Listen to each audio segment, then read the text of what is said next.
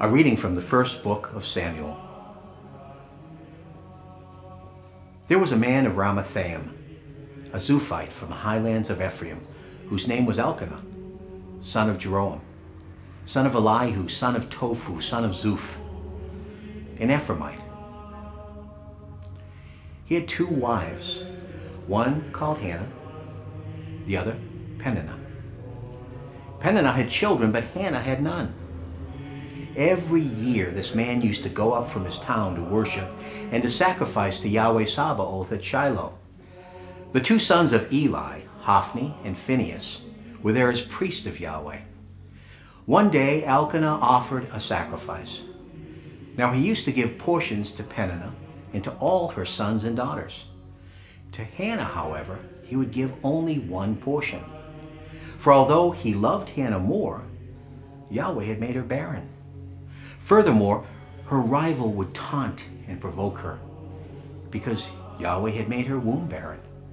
And this went on year after year. Every time they went up to the temple of Yahweh, she used to taunt her. On that day she wept and could not eat anything. So her husband Elkanah said, "Hannah, why are you crying? Why are you not eating anything? Why are you so sad? Am I not more to you than 10 sons?" Our responsorial psalm is from Psalm 116. What return can I make to Yahweh for his generosity to me? I shall take up the cup of salvation and call on the name of Yahweh.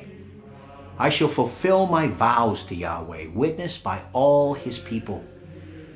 Costly in Yahweh's sight is the death of his faithful. I beg you, Yahweh, I am your servant. I am your servant, and my mother was your servant. You've undone my fetters. I shall offer you a sacrifice of thanksgiving and call on the name of Yahweh. I shall fulfill my vows to Yahweh, witnessed by all his people. In the courts of the house of Yahweh, in your very heart, Jerusalem. A reading from the Holy Gospel according to St. Mark. After John had been arrested, Jesus went into Galilee. There he proclaimed the gospel from God, saying, "The time is fulfilled and the kingdom of God is close at hand. Repent and believe the gospel." As he was walking along by the lake of Galilee, he saw Simon and Simon's brother Andrew casting a net in the lake, for they were fishermen. And Jesus said to them, "Come after me, and I will make you into fishers of people." And at once they left their nets and followed him. Going on a little further, he saw James, son of Zebedee, and his brother John.